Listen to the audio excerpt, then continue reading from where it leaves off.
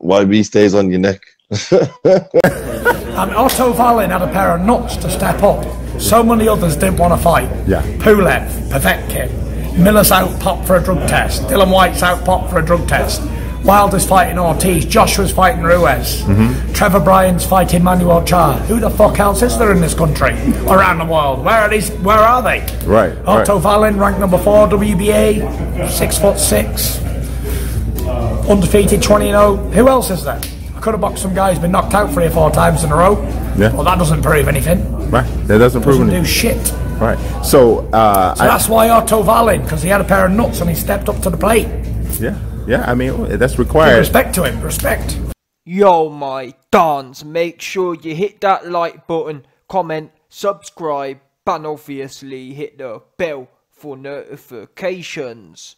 Now, I gotta say, this last probably few months, I've got bored of doing Tyson Pillow Fist Fury videos because, unfortunately, the sad, sorry state his career's in, it's not very fun to report on. I know you, man, enjoy the videos, but from my point of view, I have to repeat the same things again and again. However, to Fury's credit, once in a while, he drops a nugget which is proper. This video here was an all-time classic of delusion. Every time I think, yeah, we've heard it all before from Fury, he actually comes in with a banger. This video here was a banger, exclusive.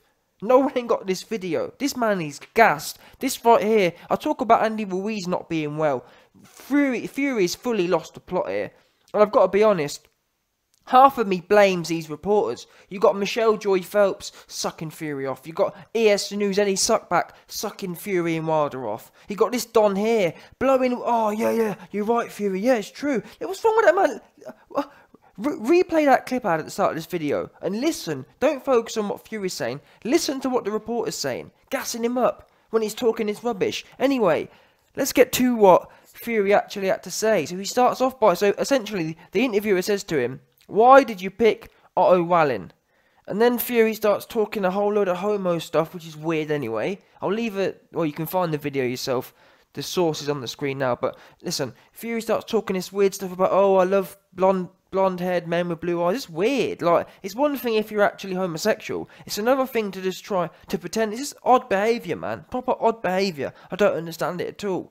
Weird. It's like, when I remember when you're like 9 or 10 growing up, and people kind of pretend, or they say, oh, you're gay or whatever. Yeah, right. Fury, you're a 35-year-old man now. It's time to grow up a bit. Do you know what I mean? Weirdo. Anyway, so he says that to start off with, and you can always tell when Fury feels awkward because he says stupid stuff like that. The man asked you why Wallin, why where's Wallin? And you sat there, oh, because he's got beautiful blue eyes and all this blonde hair, weirdo stuff. And then he drops in the bombshell.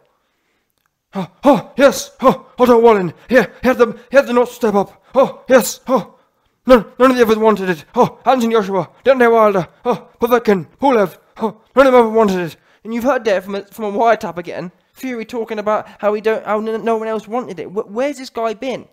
Fury, you can't sit around turning down fights. This right here is Wilder 101. Wilder 101. Wilder sits around turning down fights. Then when people get booked in, Dillian White, conveniently, oh, he had PED. Well, he didn't have PED when he called you out, did he? Dillian White was begging to do you again like he did in sparring, way back before the Oscar Rivas fight. You were meant to be the Oscar Rivas fight, by the way. So let's not make out, oh, well, oh, yes, well, Dillian White, PED. No, you got called out 2 months ago, boss man. Simple. And then the other thing, oh, AJ with Ruiz. Oh, Anthony Joshua, he's fighting Ruiz. He wanted you back 9 months ago. What about that? And this is the problem once again with the level of reporting here. It's not reporting, it's fangirlism. And in a way, half of the people that, not all of them, but half of the people, you have to be a fangirl to turn up to these events. Like, from where I'm sitting, believe it or not, I support AJ or whatever, but I can guarantee you this, you'll never see me with a camera in someone's face asking them questions. I'm really not that bothered. Now I'd probably do a phone call interview, but there's no way I'm chasing people around with cameras and you know what I mean. It's going to be on a one-to-one basis, as in, I don't know, you know what I mean. If you end up knowing a fighter and you give him a phone call, that's a bit different. But I'm not on no madness running around. That's the problem. This guy here, rather than sitting down with Fury and saying, wait a minute, Fury, you said you're fighting Wallin because no one else wanted it and because everyone else is booked up. Well, explain Dillian White was chomping at the bit to get his hand on you again, like he did in sparring when he laid you flat. And all you man trying to deny the footage out there. The footage is there, like it or not. Your main Don got laid flat. Speaking deep Asgardian dialect. You heard it there. Who else can speak that? That there is unique. It's like fingerprints or DNA. Your DNA is your DNA. Yeah, your Asgardian murmur is your Asgardian murmur. You heard Fury? No, I'm doing a. That there was a video clip of pure murmuring. You're done there. The same. If you go back and watch the Wilder fight, listen carefully. Block out the interview. Block out the commentators. You'll hear him. Simple. Anyway, as I was saying, all this stuff of AJ wanted you 9 months ago. Even Wilder was the king of calling people out after they're booked up. But as I mentioned many times before, at least Wilder was still chomping at the bit to get his hand on you because you ain't got no power. Wilder's main fear is fighting someone who's young and got power. Fury's young and has no power. That's why Wilder, wants to fight you. But this video is so unique because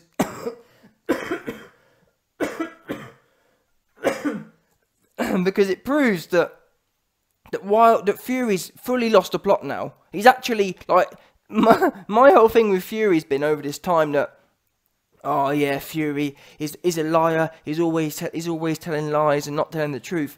He's actually gone a full 360, meaning now, he's actually saying people are ducking him. You know what I mean? He's actually saying, oh yeah, none of them wanted it. Wallin was the next best one, as if he's like in the AJ versus Ruiz situation, where AJ literally had to fight Ruiz because he was the next best in line. Wilder didn't want it, Fury didn't want it, Dillian White didn't want it, Miller didn't want it, Ortiz didn't want it, and literally Ruiz, in my opinion, probably was number 6 in line, as it happened. Let's not make out you're fighting Wallin because no one wanted it. Everyone wanted it. And let me clear up the other thing quickly about this whole, yes, Alexander Povetkin, yes, Pulev, yes, big nuts, Otto Wallin, he's got big nuts, yes. Let's get something straight, as I was saying. Tyson Fury, are you trying to get us to believe that Pulev, who also fought your cousin for peanuts, and Povetkin, who now will also be fighting Hughie Fury for relative peanuts, well, he's with Vern Hearn now, so it probably won't be, but take that out of the equation. What I'm trying to say is, I'm finding it hard to believe that Povetkin and Pulev were prepared to fight Hughie Fury for probably 10 times less money than to fight you for 10 times more money. That don't make no sense to me. There's no way Povetkin or Pulev turned down the Fury fight. I don't believe it. Not one chance. Not one chance. Because think of the prestige of it. Why would Povetkin not want that? He's already just fought AJ. Why would someone not want to fight a man who at absolute worst case scenario, you might be out jabbed 2 or 3 jabs around? That's literally the situation here, by the way. That's literally it. The worst case scenario after 12 rounds, cumulatively, you may have taken 30 more jabs over the 12-round period. That's literally that's literally what we're dealing with here. Fighters who fight Fury have to weigh up: are you prepared to do a 12-round fight and have taken 30 jabs more than you've given out? That's it. I'm sorry, I don't believe that Povetkin or Pulev, and let's not get it straight as well, Hughie Fury is a pretty similar model to Tyson Fury. No power. Don't let his shots go on the inside. Well, Fury does actually a bit more. But my point is, there's no way Povetkin wouldn't want that fight. There's no way Pulev wouldn't want that fight. Be realistic now. Come out and be honest. And these reporters, as I say, they're certified fangos anyway. But I blame them. No one wants to do it. And it makes me laugh. Where's all the LDBC at these places?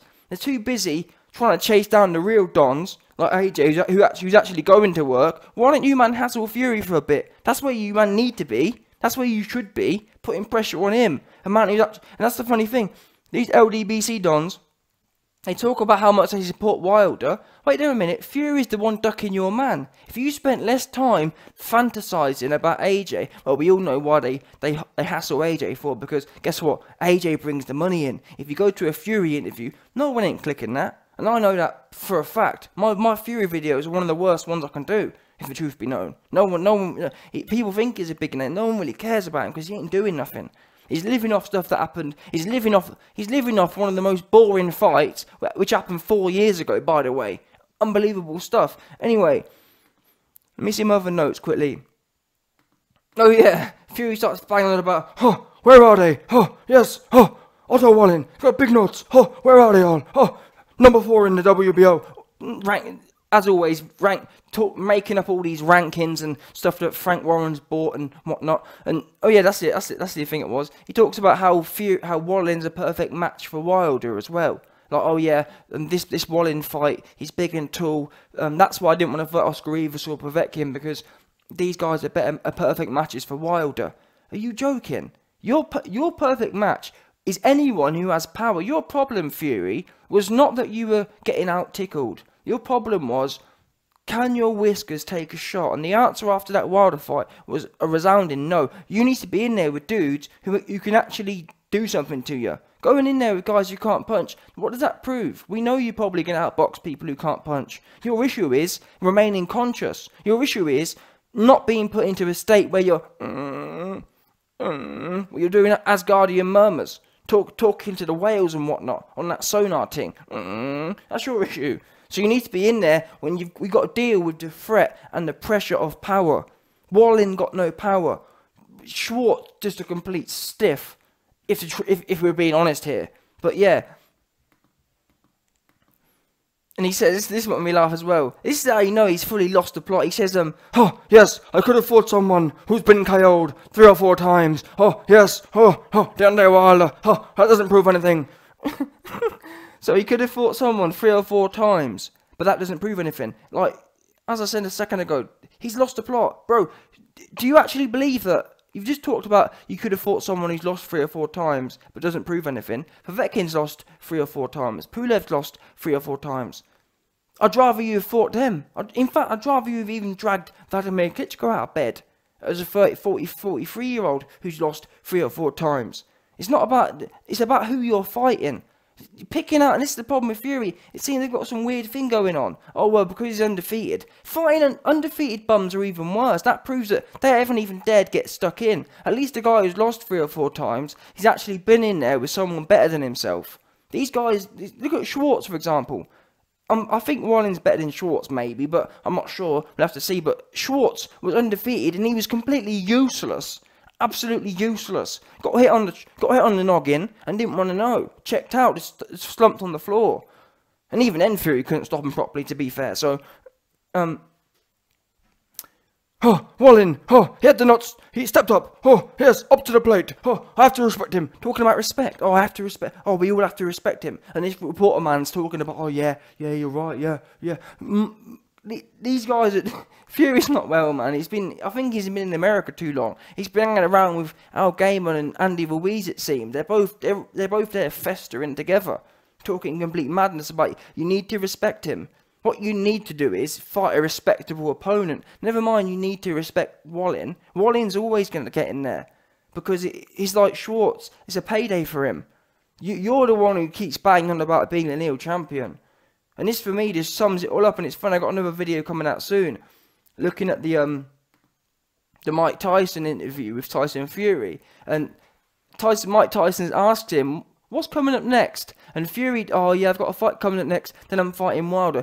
Fury doesn't dare mention the name, and that just, I felt almost sorry for Fury at that point, because it just shows the fact he had to say, "Oh yeah, I've got another fight, but then I'm fighting Wilder." He has to Mike Tyson didn't ask you what's your 6-month plan. He asked you what your next fight was. Tell him what it is, but you can't, because you know it's a complete muggins. And that's how, at least we actually know Fury has got some sanity, because if he'd truly lost the plot, he'd have been in there shouting from the rooftops about how he's fighting Wallin next, who's undefeated and who's number 4. About who else is there. Anyone else, that's who is there. I'm trying to think. Anyone. Pick anyone.